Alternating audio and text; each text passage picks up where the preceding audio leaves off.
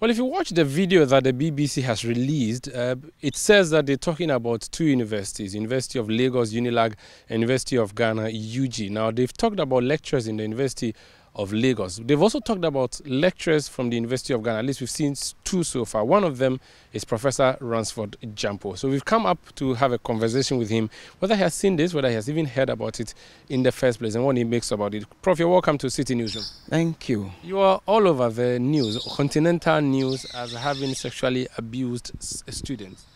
What do you say about that? I'm sure you watched the video. Did you see anything about sexual abuse? I'm asking you. What did you see? I didn't see anything like that. I have not done anything like that. And let them know that if they are doing the bidding of their paymasters, I understand the game more than they do. About 2 weeks ago, BBC wrote to me that they have evidence that I'm doing sex for grades. And I said, oh, I don't do that. I'm aware of my university's policies, and I know the kinds of things that I do and how I take politicians on. And so I'm particular and careful about some of these things.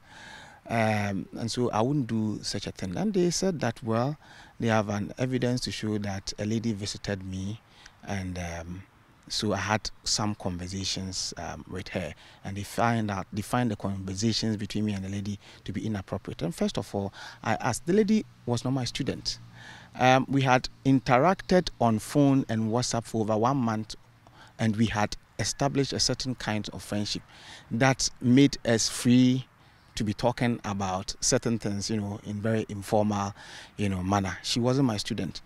You see, strangely, everything that the lady said to me have been edited, and everything that I said is being played.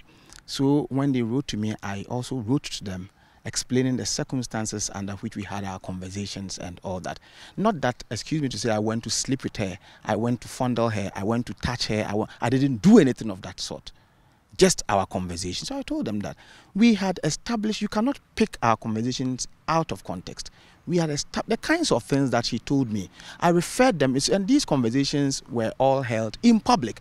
There were some of them that were held in my office with my 4 assistants who were there. They are prepared to testify and to say whatever we discussed, which we all laugh about and all that. I've referred the BBC to go talk to them. They said they wouldn't. I've told them that if it is truly sexual harassment, then the person involved must be my student. They agreed that the person was not my student.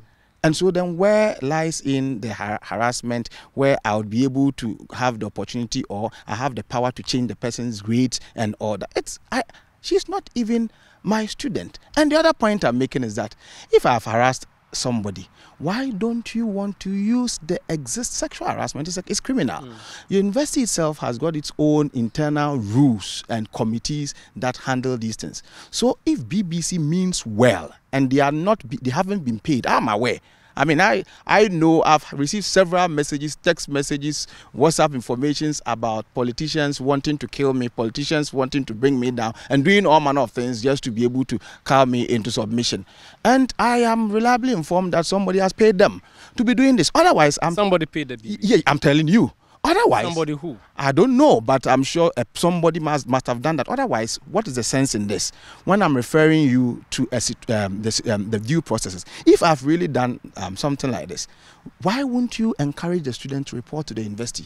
So that the university invites me, I am here, the student is here, and then we talk about the matter. The student proves that I have done X, Y, Z, and then I explain myself. You are not willing to do that. You are not willing to report the matter to the police, but you are willing to encourage students of the university that should anything happen on campus, they should come to BBC rather to report and not to use the institutions that have been established locally. And yet you keep saying that we have weak institutions. If we have weak institutions, how do we strengthen them if we don't allow them to work? Very well. Prof, this person that has been caught in the video with you, what is your relationship? How did you come to know them? The lady. Since she's not your student. Well, in my usual, I'm always busy. I don't have time for anything. I got to my office around April. I was in a rush. Then my assistant, she's there. You can reach her. My assistant, Harriet, told me that, Prof, I am pleading with you. This lady has been to your office for about 20 times. Anytime she comes, you are not available. So I've asked her to wait for you under the trees. And I knew that you would be coming around this time. So I'm pleading with you, meet her. I said, okay, Bring her in. So she came to the office, and then we had a conversation. What was the conversation? She started by saying, I admire you, you are confident, you are articulate, I like the kinds of things you do to keep politicians on their toes. I said, my sister, what brought you here? Because I'm in a hurry. And she said, actually, she wanted me to be her mentor. I said, no problem. And she told me that she was doing a paper that she feels I can be able to advise her with respect to how she should go. What was the paper about? You know, I'd spoken vehemently against the draft public universities bill. So she came to tell me that she was writing a paper on academic freedom, and she feels that my comment on the draft public university bill could be helpful, and so we should have that kind of conversation, you know, about how she can go about writing the paper. And we sat down, I advised her, and that was the beginning of our conversation. Subsequently, she sent me messages with 2 different phones. One, she said, don't keep this one, it's for my friend. The other one, where we can keep. I made sure, I am cautious, and so I made sure that in my WhatsApp conversations, I didn't say anything incriminatory. But the point is, you have these WhatsApp threads to show if it need be. Well, WhatsApp chats with her. Unfortunately, you know, I used a phone that had a very low memory, and I explained this to the BBC, a very low memory, and so every time I have conversations, if I'm going to sleep, I delete all my messages, and so I don't have even the conversation I had with her on a regular. I don't have the one I had with, you know, the other line that she asked me to save. I don't even have. But the point I'm making is that, so in the course of our conversation, she will wake up every morning and send you a message, greet you, wish you a lovely day, and blah blah blah. So because of that, we had established a certain friendship over a period of 1 month. Did it become an amorous relationship over a period of 1 month? Well, in the course of our conversation, I'm a man. The kinds of things that she was saying, I admire you, I want you to be my friend, and blah blah blah. I also told her, well, I also want you to be my friend, and we can have a relationship. I must be honest with you, but I said all these things with the knowledge that she isn't my student, and she's not somebody whose academic future or fortunes I can influence. And so whatever conversation, at the point I say, you are going to be my third wife, and I said this, and my friends, my assistants in the office were all there. They said, we are jealous today. You said this is my first wife, this is my second one, now you've brought in a wife. In that kind of jovial atmosphere and, you know, kind of relationship. So did she say anything also on similar lines? Did she say to you that she would want to marry you, for instance? No. I mean, to be fair and to be honest, she didn't say anything like that. But the point is, we're having a conversation, and she never objected to anything that I said. Everything that I said, she would laugh about it and say, oh, you too. I mean, those kinds of things. And we were just having, the first time that she said something that I could describe as amorous was the first day she entered my office. Okay. And subsequently, her seductive dressing that I commented on, and my assistants were dresses seductive. Oh yeah. I mean, such that you should be able to see and say something about. And I mean, all these things went on, and there were people there. So you tried to date her? Did you try to date her? No, we didn't. The first time I met her out of my office was when I was having something to do at the mall. She said you were asking to come to her house, and she convinced you to meet at the mall instead. No, this is what happened. I told her that I was going to meet some people at the mall. And listen, if you ask my students, you can go around and ask. You have been my student. The first day she came to my office, she was neatly dressed with her high heels and all that. And you know I love high heels. So the moment I saw, I said, look, this is the way I expect people going to look for information to dress, so that you can get the information you have. So the next day she came to my office.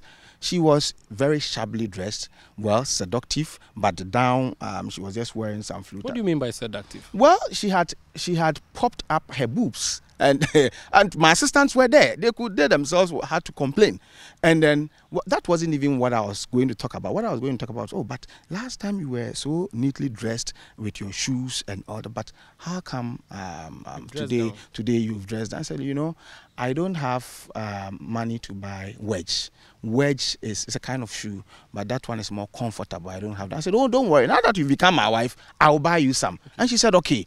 So the next time I was going to meet some colleagues, at the mall, I called her that, look, I am home, but I'm going to the mall. I know we'll be meeting on Monday, but if you wouldn't mind, you can pass by. We can go together so that maybe after my meeting or before my meeting, we can have some conversations and all that. So show me where you are so that I can come there to pick you. That's what I said. Okay. That's what she meant by I wanted to go to her house. So show me where you are so that I can come there to pick you. She said, okay, she's going to show me. I should give her some time. Then in about 1 hour to 2 hours time, she told me that she's already at the mall. So I should go. I said, okay, no problem. So I could imagine that, well, if she's been at the mall all this, well, then maybe she's been waiting there for long. So let me go. So I drove there. The moment I go there, she's told me that, hey, you promised me you're going to buy me a shoe. And so where is it? I said, let's go to Bata. We went to Bata. I was going to buy her one shoe. She picked 2 shoes and I paid for it. After picking the 2 shoes, we went to sit down and I ordered a meal. I didn't even buy some. She got the food and then just before she could eat the food, she said she had a call. There's an emergency. She had to go home. And I said, okay, let them pack your food for you. They packed the food. She was about going. I said, hey, no, my friend, can't you are going, can't we hug? And he said, oh, I'm in an emergency, so I have to go. I said, okay, go. Let's meet another time. 2 hours after her departure, I called her. He said there was an emergency. So what is the state of affairs? So I'm sorry for not calling to update you, but everything is well. Fulani man, this is all I know about the story. The next time I heard was BBC writing to me that my conversation with her was inappropriate. And I'm saying, if that conversation was inappropriate, how does it amount to me sleeping with her and changing her grades? In the video, you are seen saying that I'll kiss you, I'll marry you. You admit you did those, you said those things. We had a certain informal relationships, conversation. And this is what, obviously they have edited so much of the content. She was showing there was something on her phone. Okay, there was something on her phone that I chanced on it. I mean, she was on I don't know whether it's a movie, but somebody was. It's like a movie, and so I saw something like that. Have you ever been kissed violently before? And he said, oh no. I said, okay.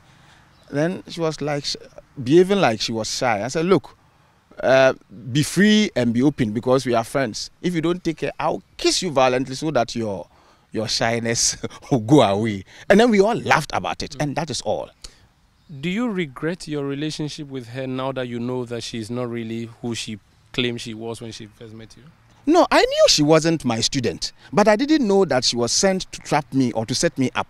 Now that you have this information. Now that, yes, I mean, it's regrettable, and unfortunately for me, I pray it doesn't happen, but it's going to have a telling impact in the way I relate with everybody, including my students. Because there are people who come to you genuinely looking for information, looking for assistance. And if you don't take care, then you are going to say, everybody who comes to you say, please go away. Because she came as if she was genuine, she needed information. And we had established, the kind of relationship that I had with her, I don't have that relationship with my students. Is it not your character to, offer grades for sex in this school? I have never done that, and I will never do that. That is me, Ransford Gyampo. I have never done that. I will never do that. Go and ask my level 400 students who just finished and they are just writing, they are just doing their national service.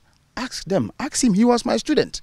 People fail. They come to you. They cry. I cry too. I tell them that it is better you go and rewrite.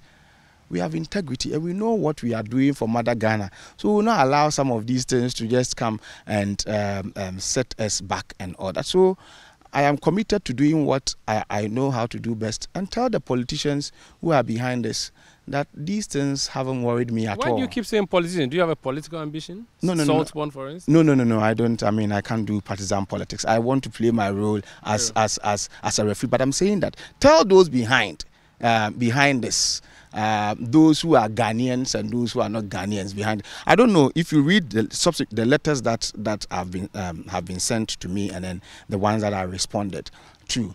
I mean, they were saying that they want to do this because they said I'm influential and powerful. I'm not sure I'm that influential and powerful. I do what I can do just for the sake of Mother Ghana.